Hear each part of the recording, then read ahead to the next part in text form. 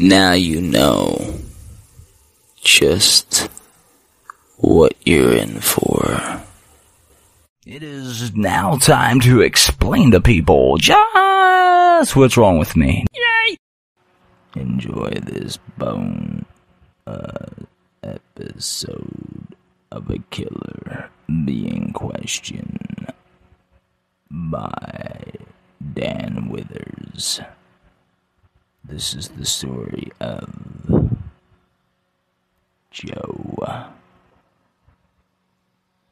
I forget, you're just gonna have to listen.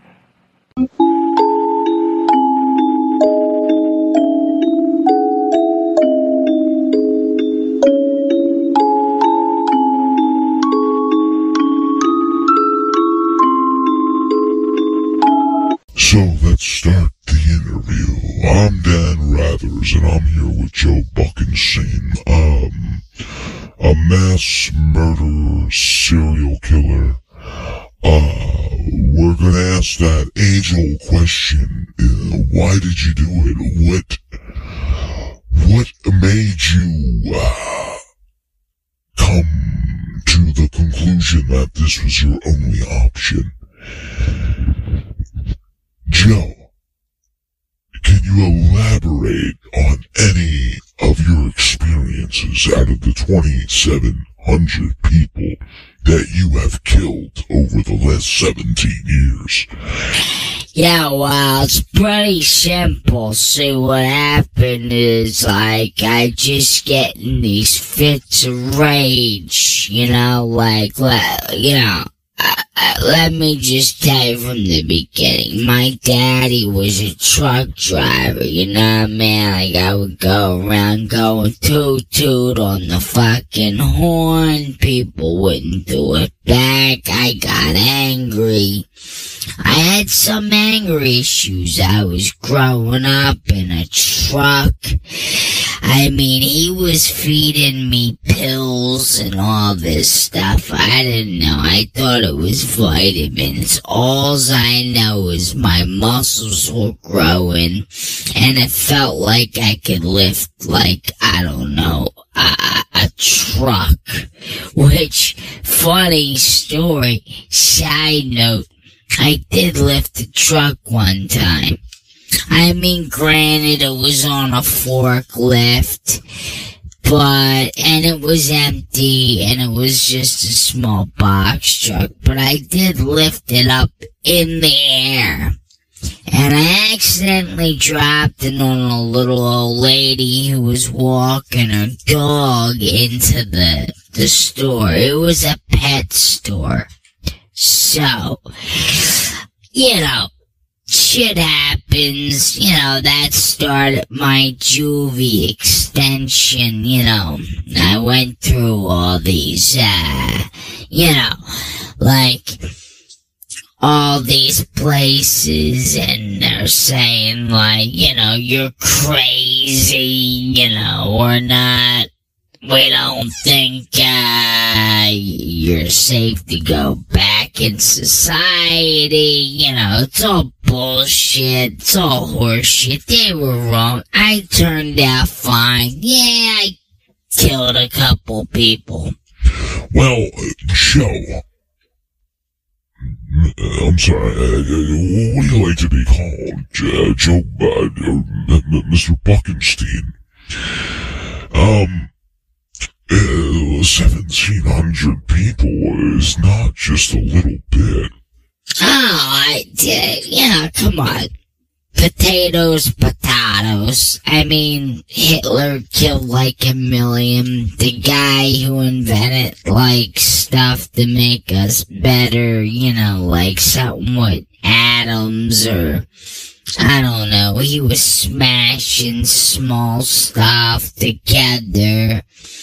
I mean, I seen the thing on YouTube, so I'm pretty much like, I don't know. I'm pretty smart now, you know, I watched that whole bit. I mean, you can ask me pretty much any question about the guy, I just don't remember his name. Oh, did you know he got a, Nobel Peace Prize and his colleagues didn't show up? Well, I mean, like, they're not really your colleagues if they don't show up. I mean, at this point, it's just like people you know from going to work. I mean, it's no, like, difference from, like, in here, in prison, you know, like, you know, you walk out of your cell, you know, some guy looks at you funny and you start thinking all these thoughts, you know, normal thoughts, like, how can I snap his neck? Maybe I'll put it in the bars, and then I'll just start fucking jamming the bar doors, like, you know, fucking smashing his skull, and, you know, I like to see blood. But like I said, I think this was the young age when my, father was transporting all these, illegal immigrants and all these sex traffickers in the back of his truck for days without water, and it seemed so many dead bodies at this point. Hold on there, Dan. What was it, Dan? It was Dan Rathers, yes. Yeah, well, you know, they called me Joe Buckenstein. Joe the Maniac Buckenstein. But, you know, I don't like that. I mean, you know, they could have came up with something better. So, Joe, the question I asked was, what really drove you to do it? What drove me? Let's see.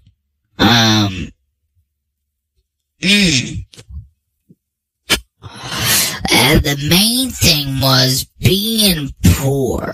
Being poor kind of drove me. I mean, I had absolutely nothing. You know, my dad died. You know, he you know, died in an accident, in the tractor trailer accident, 18-wheeler. He claimed to have 19-wheeler, but, you know, nobody saw this other wheel. And, you know, but, the autopsy said he died, you know, before impact because he was on more cocaine and LSD than any one human should take. Basically, I don't know. The cop was pulling him over and he had to get rid of it. You know, I tried to take as much as I could to help him out a little bit. But then I started blacking out, and the last thing I remember, I wake up, I'm in some kind of white room, my pants are unbuttoned, and I'm just looking around like, you know, who the fuck just killed my dad?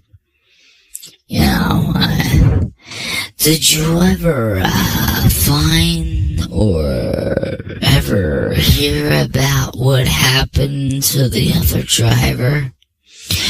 Oh, yeah. I caught up with him like a couple years later. He had like a really big family, really good guy, you know. He didn't do anything wrong on his end. You know, why are you winking at me? This is just a sit-down recording. There's no cameras. Oh, yeah, the wink was mean like I fucking killed him. What I did was I stuck a whole bunch of drugs in his system, and then I drove a tractor trailer right through his house. I don't know really how that tied into everything, but I'm pretty sure he got the picture. I never got to ask him, you know. Anyway, he wasn't home, but yeah, I killed everybody else, like his kids, his dogs, his cat, even had 2 hamsters, I fucking killed them. I don't know if they put that into the body count, but I mean, somebody was an asshole because, you know, like, they said I killed 1,700 people. I can only remember at least 14, 15, maybe 1,600. Well, Joel, that begs the question. What do you mean it begs the question?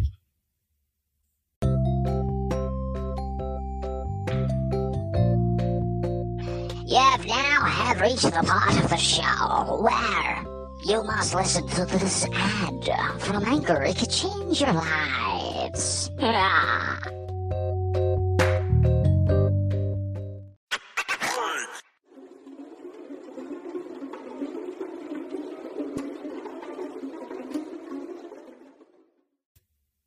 Who's begging me for a question? Shut up, I'm trying to have an interview. Joe, who are you talking to? It's the people standing around me. You don't see them? No, Joe, we don't see them. What do you see? Describe it to us.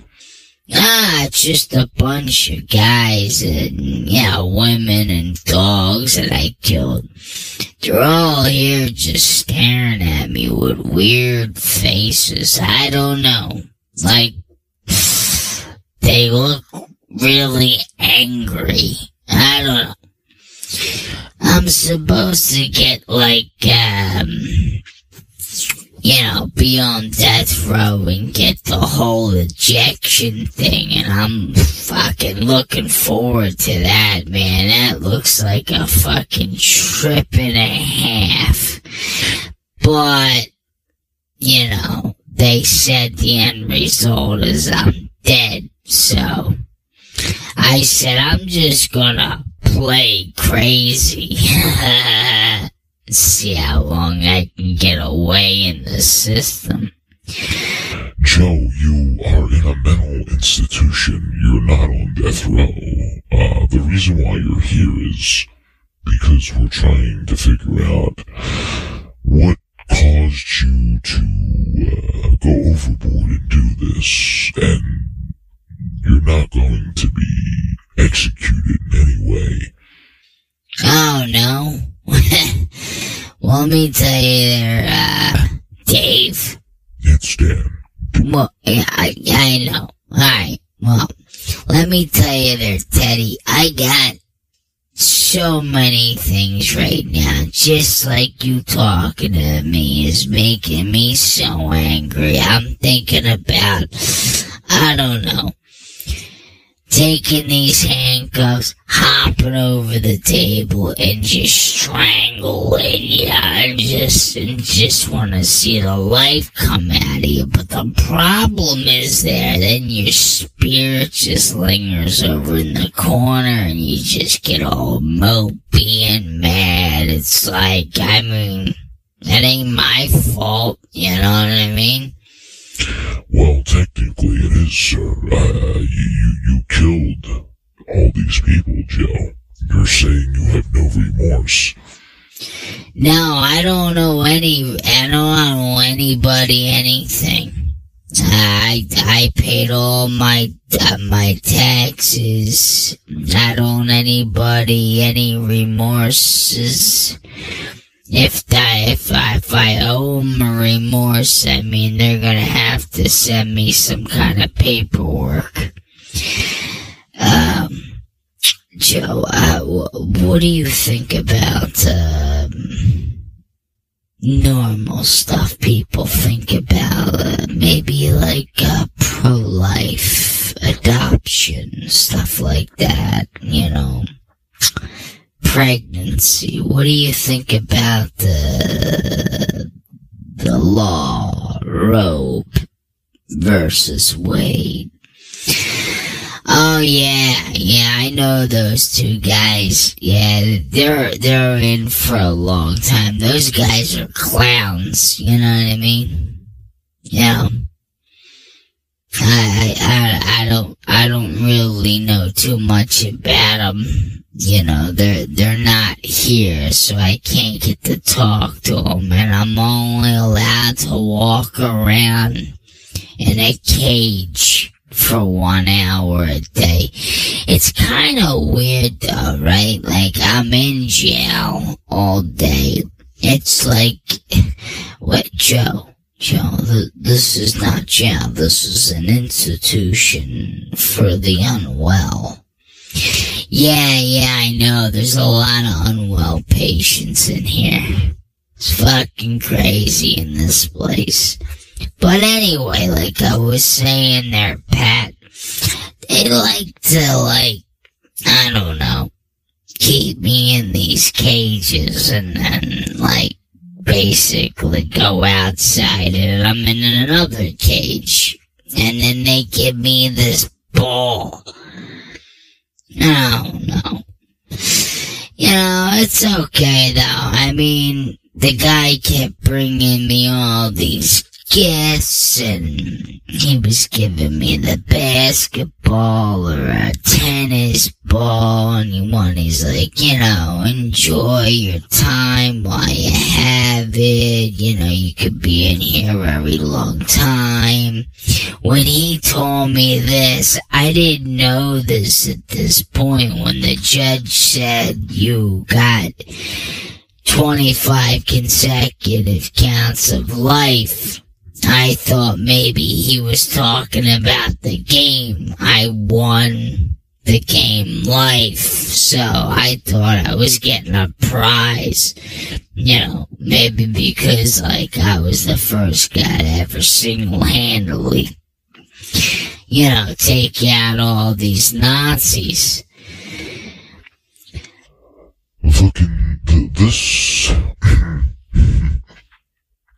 The conversation continued, and it was just more and more and more. We just couldn't understand him. I don't think he was in touch with reality at all. Hey, you guys doing the B-roll? Can I get in that? Yes, Joe. Come on over. This is Joe Buckenstein. He wants to be part of the B-roll. Yeah, Who has any of them? Any of what, Joe? Who has any B-roll? No, Joe, that's what we call in the show business B-roll. Like, I talk about what you're in for and what you may or may not understand. Oh, I get it, alright. I understand, yeah. So you like talk to the camera before you talk to the camera. Yeah, it makes no sense to me. I mean, if we were outside and I wasn't handcuffed, I would just break your skull open for saying something stupid. Well, since I got you here, Joe, one more last question. Yeah, go ahead, shoot. Wait, I mean, don't shoot, but, yeah, you said you got a question. Yes, I have a question. May I ask it to you? I don't know, do I gotta do anything weird or sexual? No, Joe, this is just a question I was gonna ask you. If you were to get out today, what would you do? Oh, I would definitely probably murder the guy who killed my father. But Joe, your father killed the man because he was on so many supplements, and I'm just gonna be frank with you. Oh, really? Frank, okay. Alright, I thought your name was Pete, but alright, Frank it is. No, that's... okay, well, I'm gonna be blunt with you. Blunt. The good old days. There was the starting up days, the blunt, where you would just get blunt objects and just, like, see a pigeon and be like, "You're ruining my fucking day!" Ah!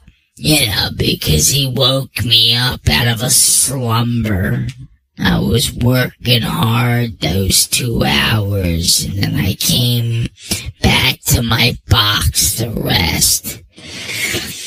Yeah, that's what we called our trucks. It's a box. You go in there, you know.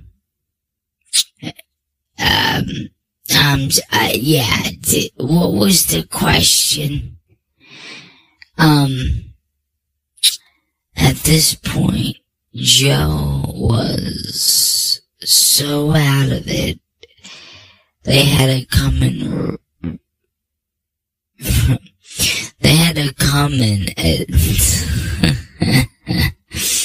put this on the blooper reel. At this point, Joe was so out of it, they had to come and retain Joe because he was getting so... I have really no other words, but he was getting so... Yeah, he was pretty fucking stupid, and this is why you don't go into psych wards and make a TV show. What makes a murderer a murderer? I give you the quick, simple answer in my experience, because they're fucking crazy, and no amount of talking to them is going to make a difference, because everybody is unique like a fingerprint. This is Dan Rathers, coming to you live from Camp We Can Do It, and I just introduce you guys to the world's most special killer, Joe Buckenstein. Here's one more quote from Joe before we go. Alright, so anyway, I had this guy in a headlock, right? I was beating the shit out of him. You know, I was on so many pills, and I was so cracked up. I mean, I was on coke, crack, I was on heroin, I was on Adderall, I was on methamphetamines, meth. I mean, I did I mainlined accident Drano fluid. Just got, those things can happen. I don't know. It was supposed to be pure heroin, but it said, Drano, and I just got the two mixed up. Anyway, I was headlocking this guy, and I was just cracking him in the skull with a fucking rock. And here it turns out it wasn't even the guy I was after. It was a woman. She was in her 80s. She dropped dead. But what I was told is she was so scared she died right before I even came up to her and grabbed her. As soon as I put her in the headlock, but she was bulky. She had to be at least 5'9", maybe 86 pounds, 76 pounds. That's what they told me. But in my eyes, because I wear glasses, can't see that good. From all the, the penises I took in my eyes after the years in prison. I've been in and out of the institution. I don't know. I just wind up just killing somebody by accident. And this happened a lot. I tried to tell the judge, but he didn't want to listen. This is the next part. This was Joe in front of the judge trying to explain to Judge Summers that this was all misunderstanding, and we have a little bit of it on tape. Let's take a listen. How does the defense plead? I plead like shit. 1, 2, 3, 4. I plead. I don't, 1 sec. Let me ask my, oh shit, I killed that guy too. Excuse me, sir. What do you plead? And who did you kill now? Oh, the guy, the eternity. Your attorney? No, the eternity guy. He said he was gonna reduce my sentence hearing or something. He basically said I didn't have to be here, and I gotta go score some crack. Anyway, what was the question again? I'm pretty fucking high. I'm asking you, what do you plead? Oh, I plead, well, can you hold on? I'm gonna look at my notes, just to see what I got here. 1 second, I'm getting my notes. Hey Judge, you don't mind if I smoke in here? You better not smoke that cigarette. Alright. Yeah. Sir, what are you doing in my courtroom? I'm just rubbing one out until my eternalist gets here. Bailiff, get him the fuck out of here. Put him in the goddamn Friends Hospital. Get him the fuck out of here. What is that? You guys want to get the fuck out of here? So do I. Hold on. I'm about to, uh-oh. Nah, that was it. I played the 17th. This is Dan Rathers on 17 to 23 minutes with Joe Buckenstein, the craziest human being who has ever lived and still alive to talk about it. This was Joe's final comment as he died in his bed because he thought tying himself with the sheets of the bed with strangulation and to get off would be more fun. So here's the recording. Oh, fuck, I love this shit. Oh, yeah. Oh, yeah, I just love it. I can't breathe, but I love it. Uh-oh, dropped my spectacles. Uh-oh. I can't seem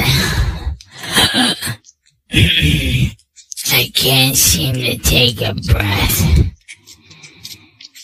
Hey, guard, can you grab that lighter for me and a cigarette? I got no oxygen. Maybe when I get out of here, I'll, kill the guy who killed my dad. Wait a minute. Things are starting to feel better right now. Oh, okay, I can see that. I can see what people are talking about. Killing's pretty bad. Oh, yeah. But I have no regrets. And I don't owe anybody any remorses, so... Worst comes to worst, can I owe you 'em? I'll pay 'em back later. We'll stop at the bank. I got about $13 in there. That should cover it. And then, just like that, abruptly the camera feed just went silent. Joe was by himself. There was no guard there. And he suffocated to death because he decided not only was he going to hang himself, he was going to go out the way he wanted to go out on his own terms, because he thought he was in death row, on death row, and basically, if you think this story is just remotely a little screwed up, turn around and look in the mirror, and then turn back around, look at everybody else, and then figure out what is what, and who is really fucked up, you or the system. This is Dan Rathers saying, this is it for 17 to 24 minutes, or whatever I named this show.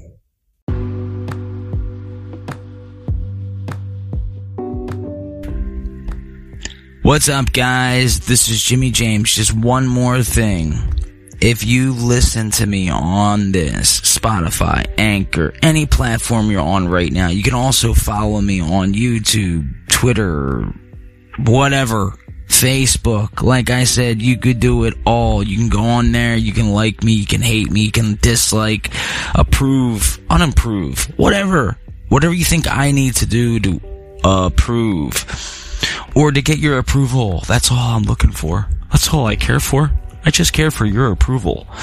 But for now, this is me just saying goodbye.